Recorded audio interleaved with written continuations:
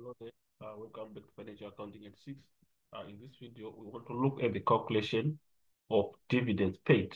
So we are going to look at calculation of dividends paid. Remember, when we're calculating dividends paid, we are calculating the actual amount of dividends that was paid for the financial period. Remember, we've got two different amounts that will be there for dividends. We've got dividends for the year. That is the dividends that is charged for the year. That is within the context of that of the current financial year.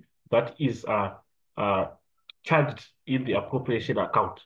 And we've got dividends paid that must be adjusted in the statement of cash flow.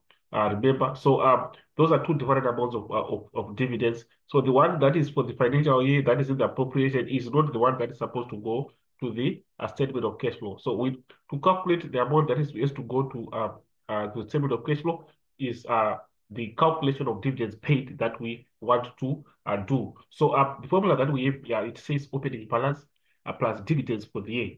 Dividends for the year now, these are the dividends that belong to that financial period that has to be charged to the appropriation account. And then we subtract the closing balance. Remember, the opening balance of dividends will be under shareholders section, and then the closing balance also will be under the current liability section.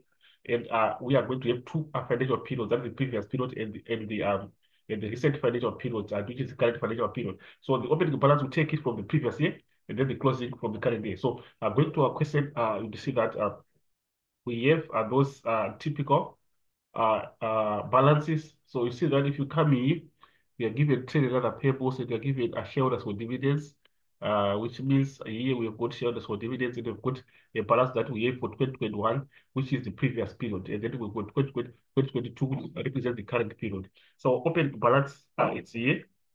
2021, then our closing balance, which is the current period, becomes this our closing balance in terms of 2022.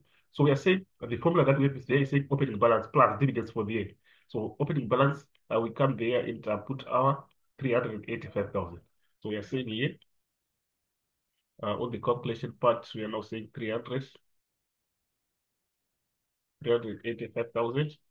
Then we add our dividends for the year. So dividends for the year, now we check there the question, what are the dividends for the year? So you have to go down searching for it. But if you go to F, you see that we've got an explanation that is there that is saying the dividends, that is the interim and final. Remember, to get the total dividends for the year, you have to add the interim plus the final dividends, and then you get the total dividends for the year. And, for the financial year ended 31 October 2022, amounted to 825,000. So this is the figure for total dividends that we have to add to our opening balance. So we come in, we add 825. We get our 825,000. So it means here we are saying plus 825,000. And then we have to less our closing balance. Closing balance again, we get there in the list of balances under the trade and other payables. We've got our shareholders for dividends for the current year, which is the closing balance, 450,000. So you have to subtract it here. So we are saying minus 150,000. So you have to calculate it as such, and then you see that the answer that you are supposed to get there becomes 760. 760,000. So this is the calculation that we, so this is the figure that is now supposed to go to the statement of cash flow. And remember, it will be under operating activities. Remember, we've got taxation also being adjusted under operating activities, and also we have got dividend paid also. So this is what we have, guys, according to the calculation of dividend paid as a figure that is to be adjusted in the statement of cash flow under operating activities. Let's stay tuned for more typical examination situations that we are like what we're having in this video. Let's subscribe and share. Let's share the link to our colleagues who are doing financial accounting and 6.